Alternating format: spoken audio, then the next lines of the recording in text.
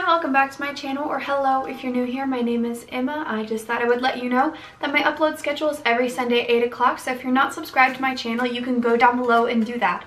Also, my Instagram name will be put in the description box below, so you should go check that out if you're not already following my Instagram. I haven't been posting very regularly on it recently, but I'm hoping to get more into that again during the fall. I've just been crazy with school. That's why my videos have been kinda not the best recently, but don't worry, fall is coming. I am on break in a week, and it's going to be fantastic. So get excited for all of those upcoming fall videos. Speaking of changes and exciting things that have happened, I hit 100 subscribers, and I know that that is not a lot compared to so many other YouTubers out there, but to me that was a really big victory for me because I've been trying to start up YouTube for a year and just really struggling with it, and then I just finally hit 100. I don't know when that was, like maybe last month. So yeah, it's been a while and I hadn't really talked about it. Also, pause for like 1 second. That noise, that's the candle. I might have to blow it out in a minute, it's kind of annoying me. Also, my cat is in here and he is messing with all this paper I have on the floor because I bought some stuff and it was like ceramic, so it was all wrapped up. Anyway, not the point. If you hear weird noises, it's either my cat or my candle. Yeah. So back to what I was saying, 100 subscribers, that is phenomenal for me and I am just so excited about that. So thank you to everyone who subscribed to my channel and who has supported me through this. And I didn't think I wanted to do some sort of like a big celebration video or anything like that because I mean 100, it's not that fantastic. But I did want to do some sort of a little tribute to the beginning of my YouTube channel, which if you didn't know, I started it in, I guess 2015? Gosh, I should know this. 1 second. Let's look it up. Yep, 2015.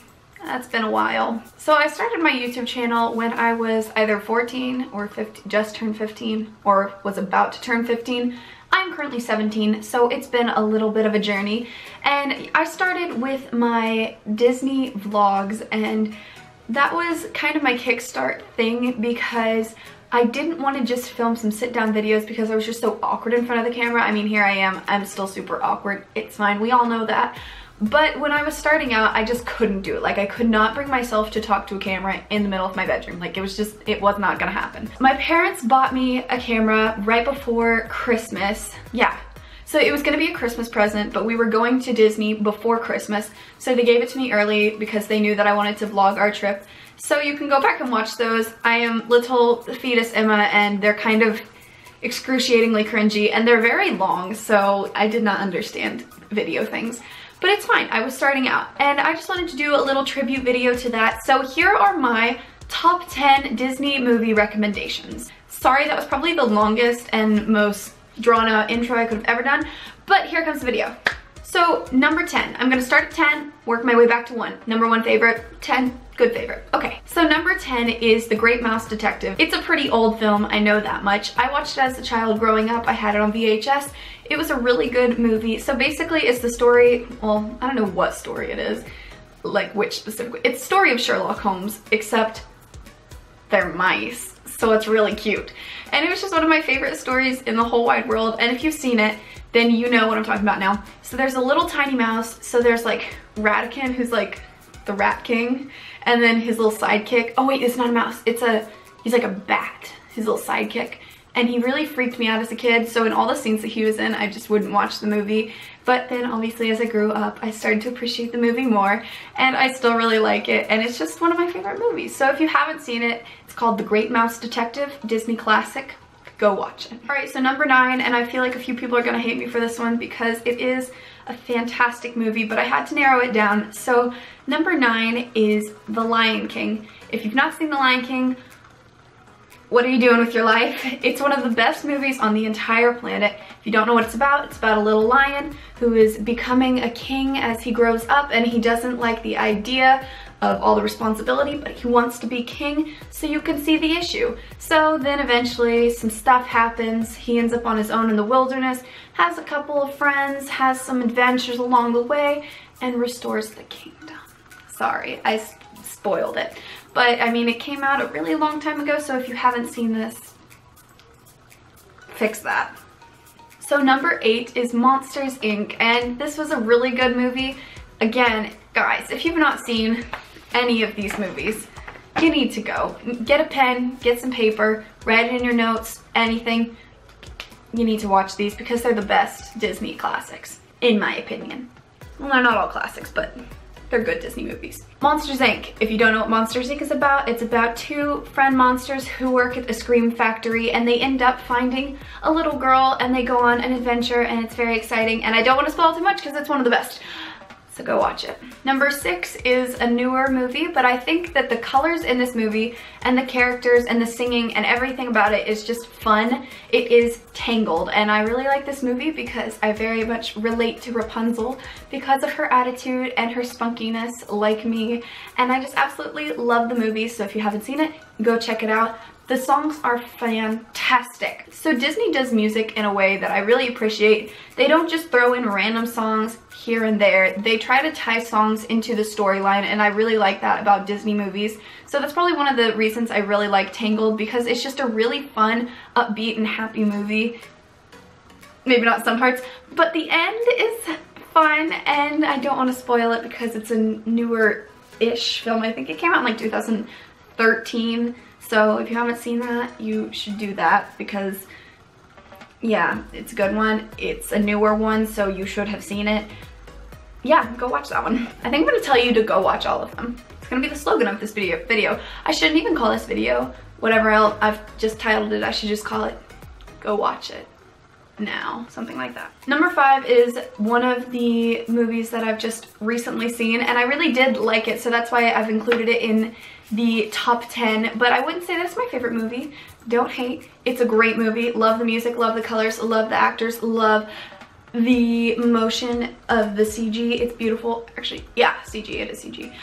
So it is Disney's Moana, and I think that it is just such a fun movie. Like, it's just, I can't even explain it. So basically, if you don't know what this is about, guess what? It's about a young girl who goes on adventures, just like Tangled, just like Monsters, Inc., just like, not The Lion King because that was Simba and he's a guy, but still, it's about a young kid who goes on adventures, and it's a very good movie. So if you haven't seen that one, you need to go check that out because it's just a really fun movie and the music is fantastic. And I think that if you really appreciate music and pretty colors and things like that, then you would absolutely love Moana. So I'm gonna kind of stray away from the animated things for like a few seconds.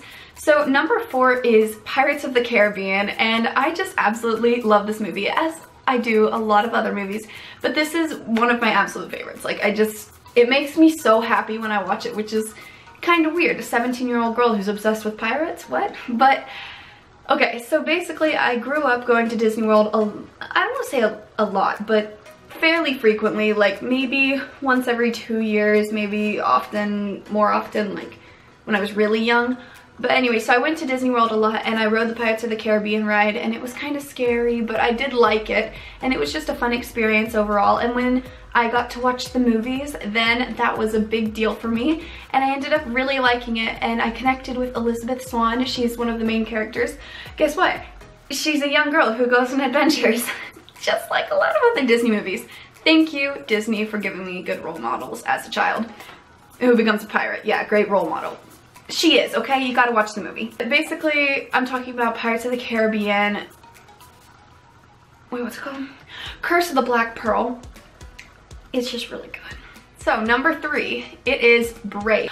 Brave is a fantastic movie. It's about a young girl who goes on an adventure with her mom, actually. And basically, plot twist, her mom turns into a bear and she has to figure out how to fix it, basically. And it's a really good movie because it inspired me. I don't know when it came out, maybe like preteen age. Let's ask Siri. When did Brave come out? When did Disney's Brave come out? Different one.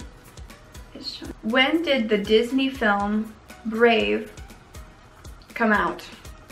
No. When did Disney's Pixar, when did Disney Pixar's Brave release? Released June 22nd, 2012.